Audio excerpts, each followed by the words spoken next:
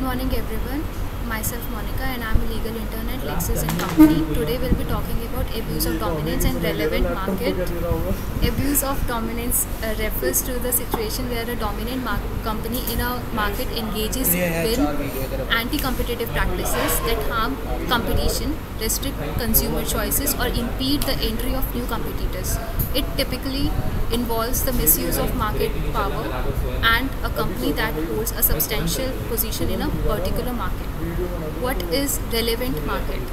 To determine whether a company holds a relevant position, it is necessary to define the relevant market, and the relevant market consists of the both product market and the geographical market.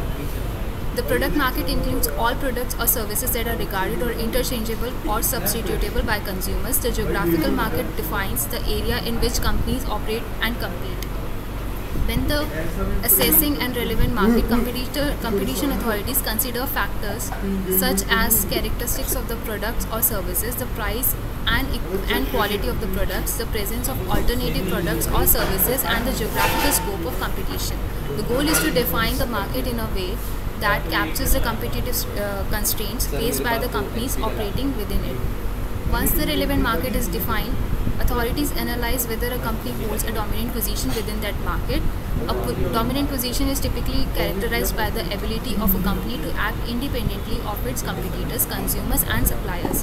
Factors considered when assessing dominance including market share, financial strength, barriers to entry, access to resources, and the ability to influence market conditions. If a company is found to be dominant, it must be determined whether it is abusing it in its dominant position.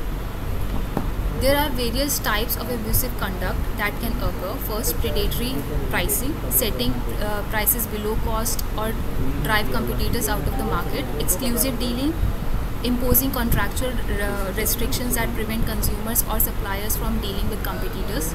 Refusal to supply, denying access to essential facilities or resources needed by competitors.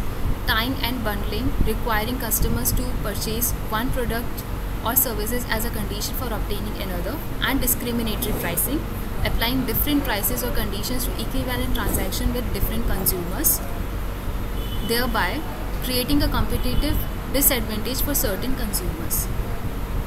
Now I would like to wind up my topic.